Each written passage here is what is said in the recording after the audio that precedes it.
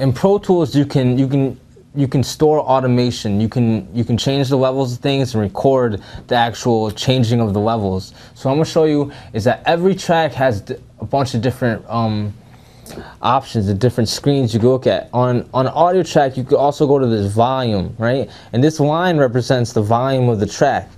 So if at the second bar I want the volume to go down a little bit, I can actually highlight just that part and change it so that when this audio plays, when it reaches this point, the volume is going to go down a certain amount of decibels. It's going to go down negative 10.8 decibels from 0, which it was at.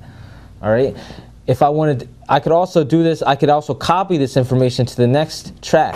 I could go bring the next one to automation volume so that every single one of these does the same exact thing, and it'll change at that point.